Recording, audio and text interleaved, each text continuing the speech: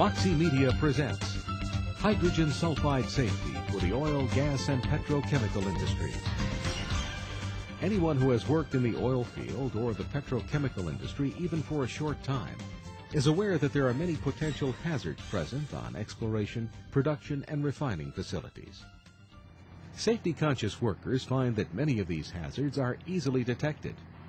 Once a hazard is recognized, it is a fairly routine procedure to take the precautions necessary to protect yourself, as long as the proper systems and equipment are in place. However, there is a hazard found on some locations that is not easily recognized: hydrogen sulfide.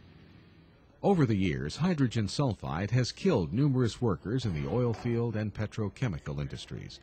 Many of its victims were completely unaware that a deadly concentration of the gas was present, since it is invisible and deadens the sense of smell at high concentrations. Unfortunately, many other victims were aware hydrogen sulfide was present and simply failed to take the appropriate precautions.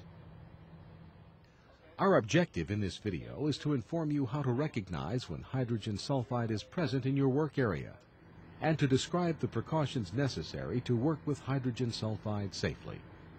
Moxie Media presents this information to help fulfill the training requirements of API Recommended Practice 49, ANSI Z390.1, and other regulatory standards.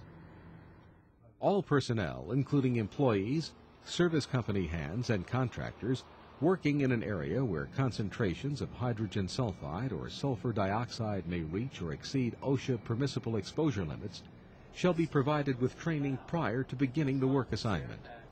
Companies are responsible for the training of their own employees by a qualified hydrogen sulfide safety instructor.